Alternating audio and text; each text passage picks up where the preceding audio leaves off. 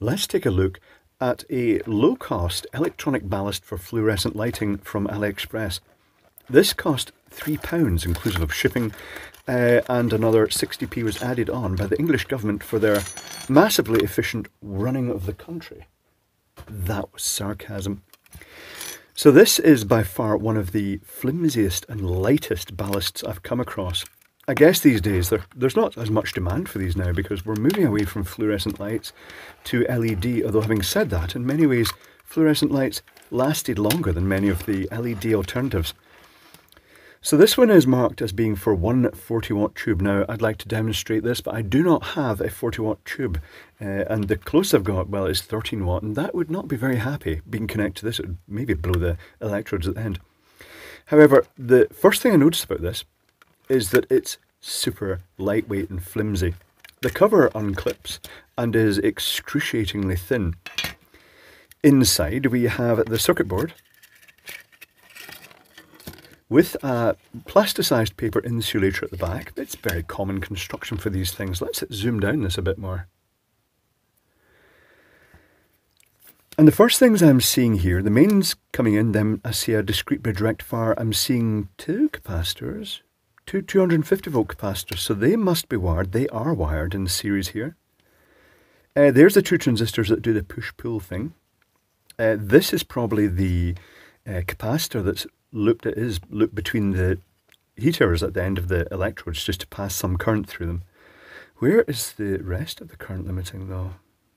Is it purely done by the inductor here? It usually charges and discharges the capacitor, but you know, this will be revealed because I shall reverse engineer it and we'll see what the circuitry is like. I was hoping this might be one of the more complex ones with a diac. Oh, that might be a diac there.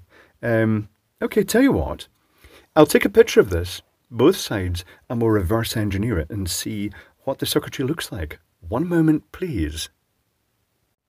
Reverse engineering is complete. Let's explore. I shall zoom in this just a little bit just to make it easier to see. That should do it. Things worthy of note on this very standard electronic fluorescent ballast, very basic one. The incoming supply goes to these diodes here. The four diodes form a bridge rectifier, full wave rectifier. And you've got two smoothing capacitors. They're rated about 250 volts each at 10 microfarad, but they're in the series. And it's interesting to note a center midpoint tap is taken off these and goes to one end of the tube, which is quite unusual. Here is the main current limiting inductor that limits the current through the tube. And there is the feedback transformer that arranges the switching. It senses the current flowing through the yellow winding, and it's got a red and a blue winding, smaller one. And that drives the base of either of these transistors, giving a push-pull effect.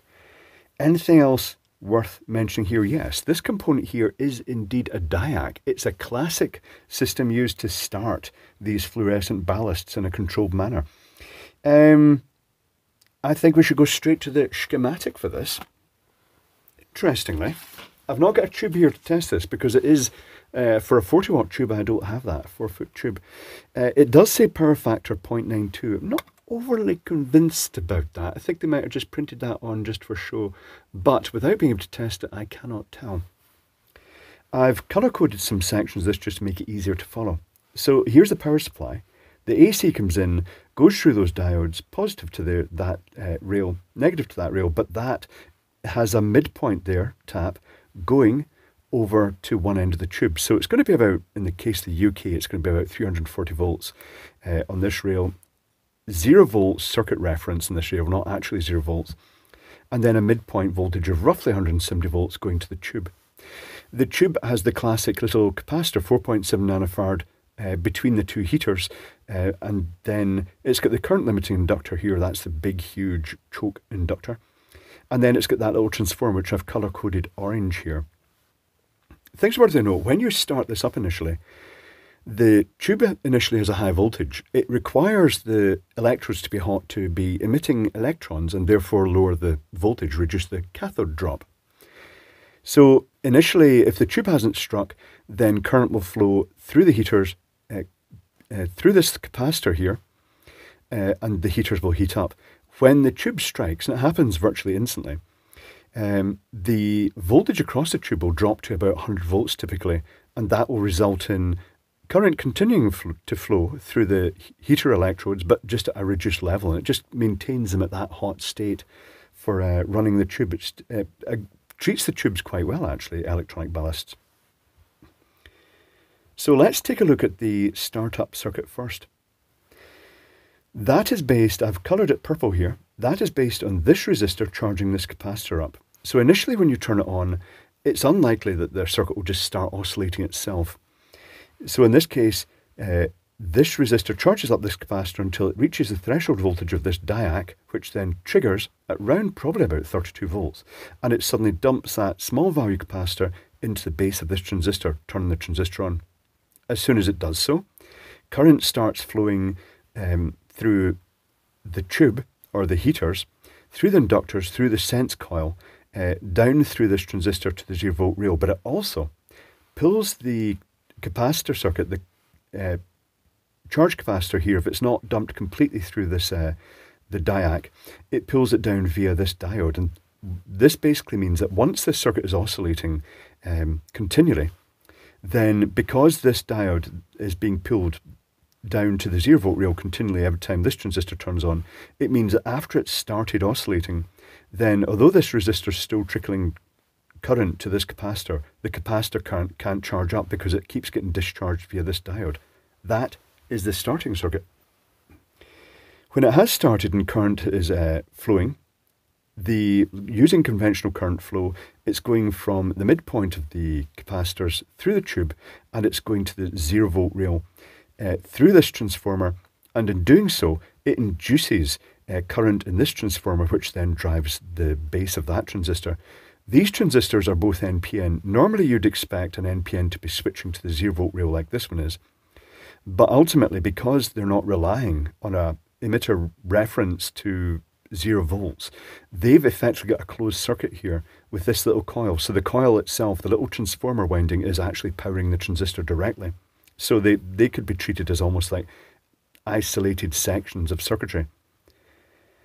Now here's the odd thing. Normally there'd be a capacitor in series of the tube, and when the capacitor had fully charged or discharged, current would cease to flow on that half cycle of the oscillation, and the current through this transformer would drop to 0, and then it would slam into reverse, so to speak. Once it had dropped to 0, it would turn this transistor off and it would turn this transistor on.